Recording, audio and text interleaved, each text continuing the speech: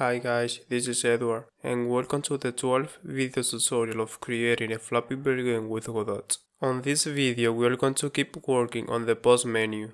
We will add one more button and add some more details. So let's get into it. We will first create a button right here in the middle, so the player can go to the main menu. So in the pause container, I will add a texture button node. I'll rename it BTM menu, and for its normal texture, I'm going to assign the bottom menu sprite. I'll resize it so it fits the size of the sprite, and in order to place it in the middle of the view, since its size is 40 by 14, I'll set its X position to 144 divided by 2 minus 40 divided by 2. And its Y position to half 256 minus half 14. And there we have it. To give it functionality, on this button I'll add a built-in script. I'll name it BTM menu, and as always I'll remove all these comments.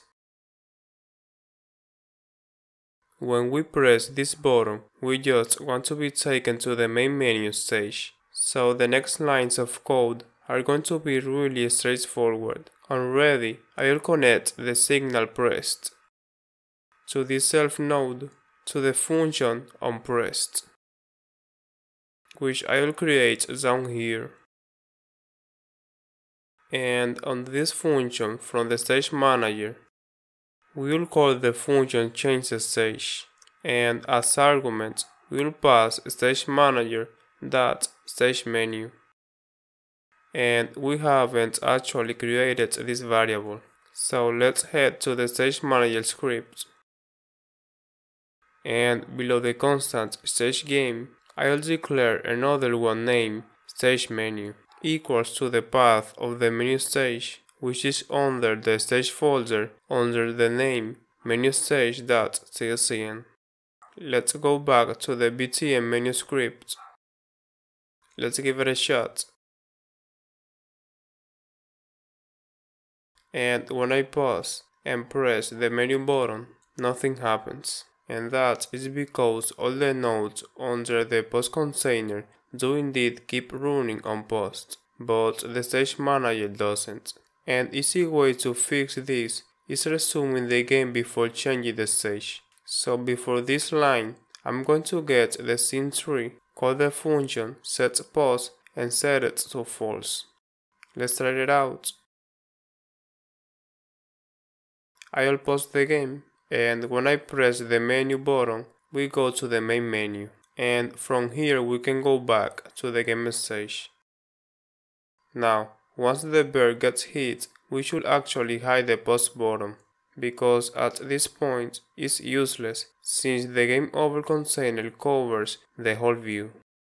So in the button pause script, we will look for the bird by using utils.getMainNode.getNodeBird. And if we found it, from the bird, we're going to connect the signal state changed to the self node to the function onBirdStateChanged, which I'll create down here, with the bird as a parameter. And here we'll ask if bird.getState is equals to bird.stateHit. And if it's so, we'll call the function hide. Now the bird goes to the hit state when it hits a pipe, but it could happen that the game ends having the bird only hitting the ground.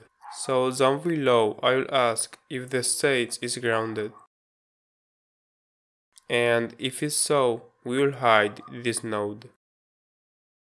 Let's give it a shot. And when the bird hits the ground, the pause button gets hidden. If we hit a pipe, it gets hidden as well.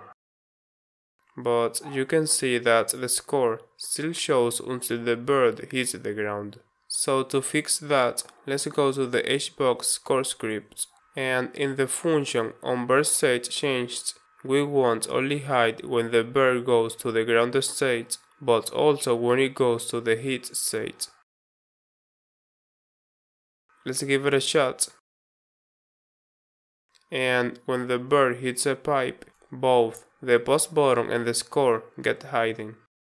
Well guys, that's gonna be it for this video. As always, hit the like button if you have found this useful. A big thanks to all my patrons, I really appreciate the support.